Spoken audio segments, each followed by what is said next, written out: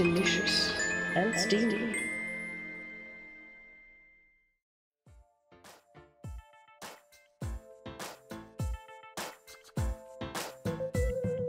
Good morrow to you lovely, lovely ladies, and of course you handsome gentlemen.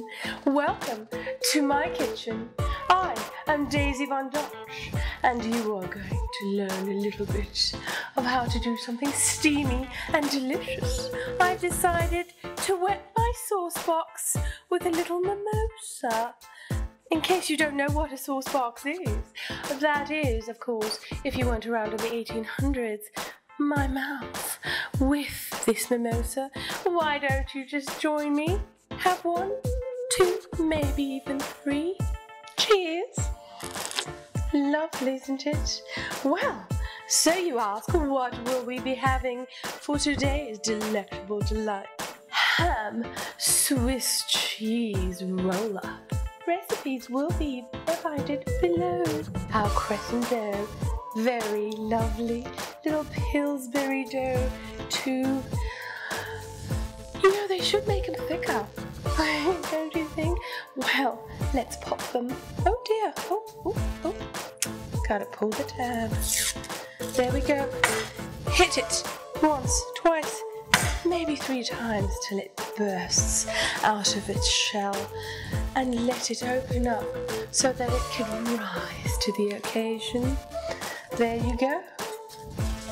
And now, pre-prepared, a pan for your delectable delight on which you're going to use your dough. Just have that ready with a piece of parchment paper, sauced and lubricated for it to stick just right. Set aside and unroll your dough. Yes, unroll that lovely dough whilst it sits and rises as you touch a little bit of the delicious ham. In this case, I have a lovely Black Forest ham. You could, however, use that divine thick Italian sausage, the salami, you know. You could use salami if you like. It's up to you what kind of meat you want. Absolutely. Just try it all, darlings. No harm in tasting a little bit here and there, is it? So, we're going to spread our ham. Just spread it liberally and evenly. And make sure there's quite a good amount of meat, if you know what I mean. You need a good little dash of creamy goodness. Pull it open. Pull it open, dearies. Oh yes. Now these happen to be some really long slices. I'm going to put just a few of these long slices as they are large enough to fit the bill, so to speak. You know. Anyway, a sip. Cheers. Shan't we have another? Absolutely. Thank you very much. Very strange, that lot. And then, what do?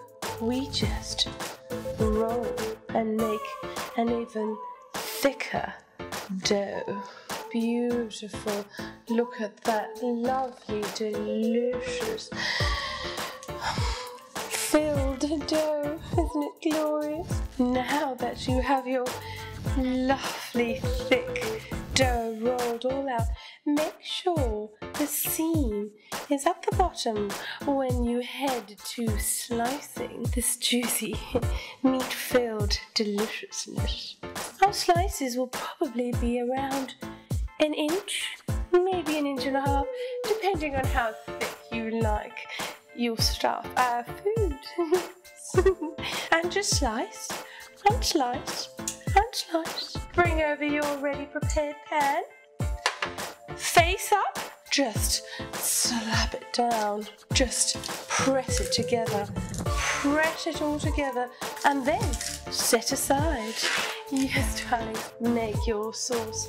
Now, for the sauce, an entire stick, 1 stick, half a cut of butter, just melted deliciously. Some of our yellow mustard, some of our Worcestershire sauce, our minced onion, and poppy seeds, just for a little special treat. Make sure you get every ounce of delicious juice into your bowl. Yes, set aside and whisk. Just whisk. Once you've done that, you're going to pour this over those deliciously meat-filled dough rolls and set them in the oven at 350 for about 17 to 20 minutes. Oh, and pour. Look at that butter. Oh, as it just lubricates.